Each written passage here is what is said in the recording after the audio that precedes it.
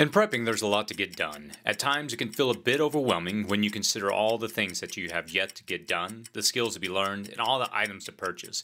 In fact, it can be stressful, so much so that it can lead to burnout. In this video, I want to discuss 5 steps I've found to prevent prepper burnout that have enabled me to stay the course. You can show your support by clicking the like button below, subscribing to our channel, visiting our website, or providing feedback in the comments. Enjoy the video.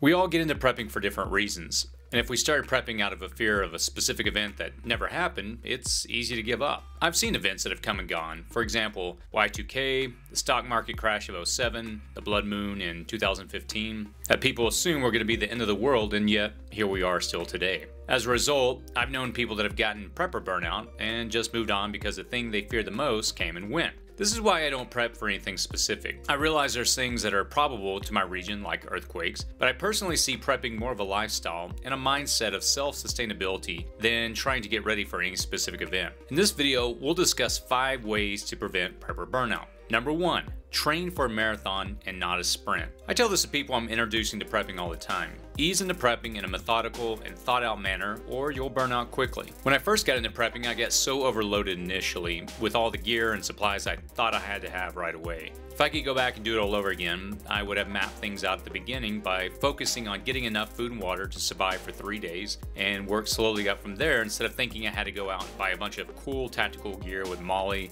which really has nothing to do with prepping. Also, don't get focused on specific events you fear may happen. I had this conversation with a friend a while back that was planning for a specific event to occur that never did, and it was a bit disappointing for him. In the weeks leading up to a calendar event he thought was going to be catastrophic, he began buying lots and lots of dry food and other survival gear he thought he would need to save him and his family. In the end, nothing happened, and it was a bit of a letdown for him. Instead, I focused on looking for ways to be a well-rounded prepper. I've chosen to focus on getting my finances in order, having a savings account in the event my business were to fail, have food, water, medical, and other supplies stored up should there be a catastrophe in my area. I'm in this for the long haul, and so I'm looking at the long game, not rushing myself for some specific event I think will occur and burning myself out in the process. If you're currently getting burnout with prepping, go back and reevaluate what are your goals for the next month, 3 months, 6 months, and move from there. See the big picture and think long term.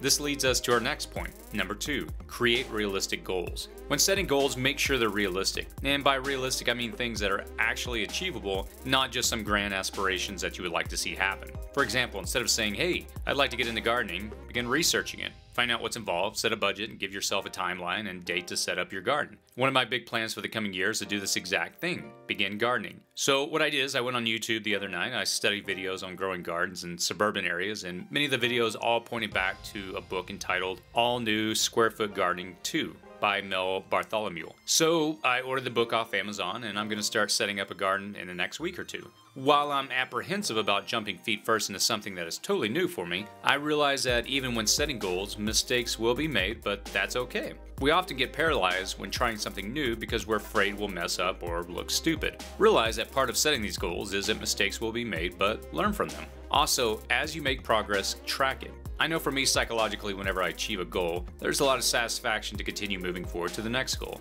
I get a boost from accomplishing something and I get excited about the next challenge. Number 3, helping others in prepping. Another way I found that really helps prevent burnout is to teach others what you know. I've met various preppers in my area and some are just starting out, and I'm more than glad to teach them what I've learned. Even the smallest amount of effort that I have spent teaching them has really served as a motivation to help me move forward. I recently attended a prepper meetup in my area, and I met a guy that was new to the area. As we chatted, I shared with him some of the ranges in our area where I go shooting. Turns out he had absolutely no firearm experience, and at the time I was recently fresh off a 3-day firearm training trip, and so I was able to take him out the next week to the range and I began to teach him what I'd learned. Within a short period of time, he was handling the firearm safely and proficiently with confidence. Now he's beginning to actively work on his marksmanship skills. One of the things that has impressed me about local preppers in my area is that they're very willing and glad to help others learn. And do the same for others that you meet that are new to prepping. And here's a catch. You don't have to know everything in order to teach someone. If you know the basics, then teach that. If you're only 5 months ahead of someone else that is new to prepping, then you have 5 months worth of knowledge and skills to impart to them. Find ways to help others that you have vetted out for prepping, and not only will it help you stay motivated, but you can also build allies in the process. Number 4, take time to relax and enjoy life. From time to time, you gotta take a step back and just chill out a little. Constantly being under stress can burn you out in any situation, especially when it comes to prepping and the fear of some imminent threat looming over you.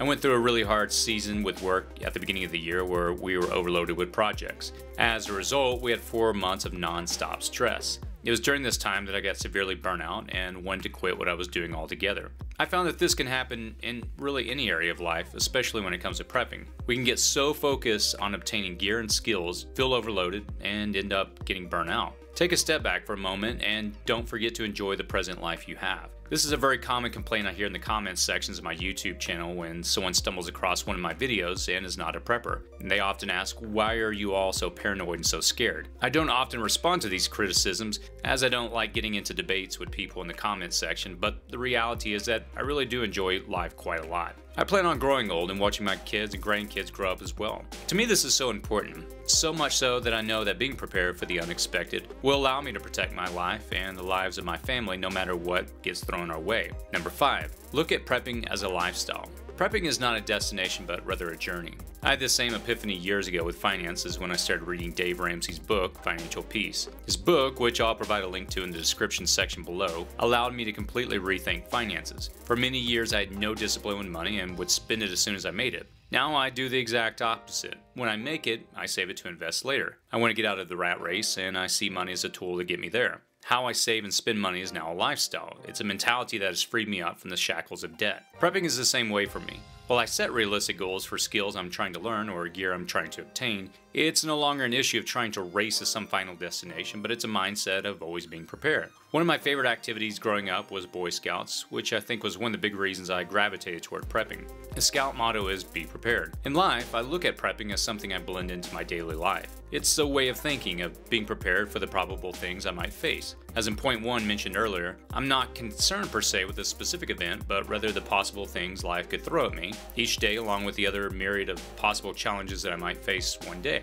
I see life not through the lens of paranoia, but rather being prepared. Shifting to this mindset of being prepared, along with a strong desire to be self-reliant, prepping is no longer a burden. When I first started getting serious about prepping, I would really get stressed out a lot, and I nearly got burnt out at the beginning. Using these steps above, I've been able to change my view to a long-term journey, which has enabled me to stay the course and prevent getting burnt out. If you have any tips that have helped you, please share them in the comments section below, as feedback from the community has always helped me learn a lot. Thanks for watching the video. If you enjoyed it, please like, share, subscribe, or comment. And as always, be safe out there.